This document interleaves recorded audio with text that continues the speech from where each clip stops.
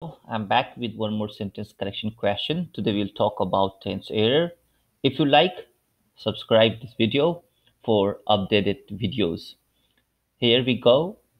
Now, sentence is consumer confidence levels, which many economists consider an early indication of the economy's direction, sagged as the stock market tumbled, but not dramatically enough for giving a clear picture of new spending patterns. All right. So let's talk about first tenses, right? Because tumbled, not dramatically enough for giving a clear picture of new. So tumble is fine, but the problem is for giving. Actually, because it is purpose, that's why it should be to give, not for giving. Enough to give a clear picture will be the correct one.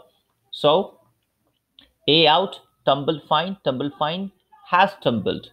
Remember, when we talk about effect of action in present, we use present perfect. Here it's very clear that it's not a part of effect, but clearly action has finished. So has tumbled, incorrect.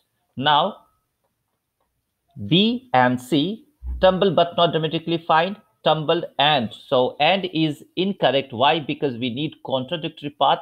That's why we need but. So C out, B is best choice.